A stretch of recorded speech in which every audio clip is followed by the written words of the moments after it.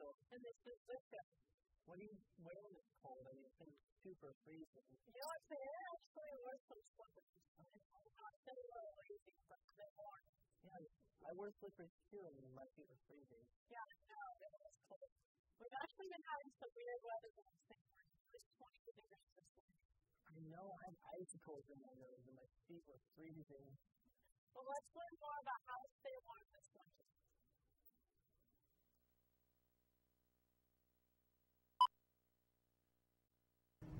With the winter drawing closer, we noticed quite a big weather change here at Rigetti. And so here we have some interviews about how people are staying warm during this time. And also we have some tips on how to keep the cold away during this winter season. During the cold weather, I stay warm by snuggling with my kitty cat because she's so fluffy and soft and warm, and she keeps me nice and warm during the winter. During the cold weather, to stay warm, I do aerobic exercises. I bust out the old jazzercise tapes. Sometimes I just do a couple jumping jacks or squats, but it usually helps. October 5 jackets. Yeah. Wear tons of blankets. Cry from claustrophobia. Crank the thermostat. Cry from the price of the heating bill. Dance to raise body temperature. Cry from breaking legs while dancing. Start a fire. Cry from burning yourself by making fire.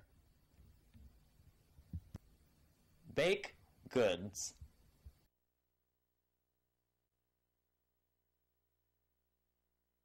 Cry from burning yourself on cookie sheet.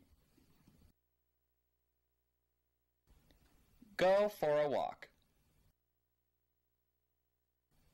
Change mind about going for a walk.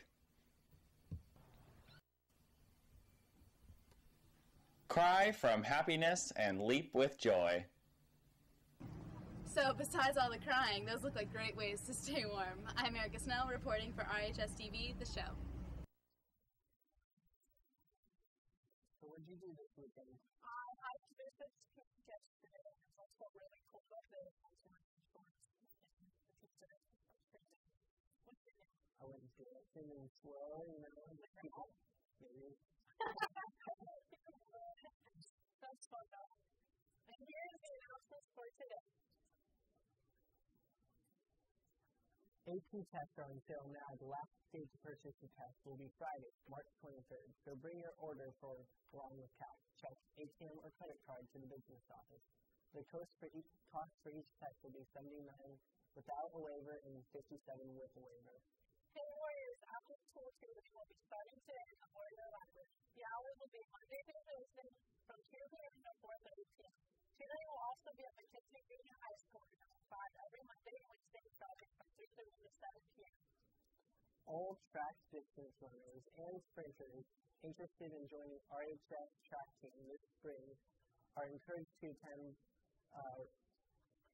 pre-season conditioning on the track in school.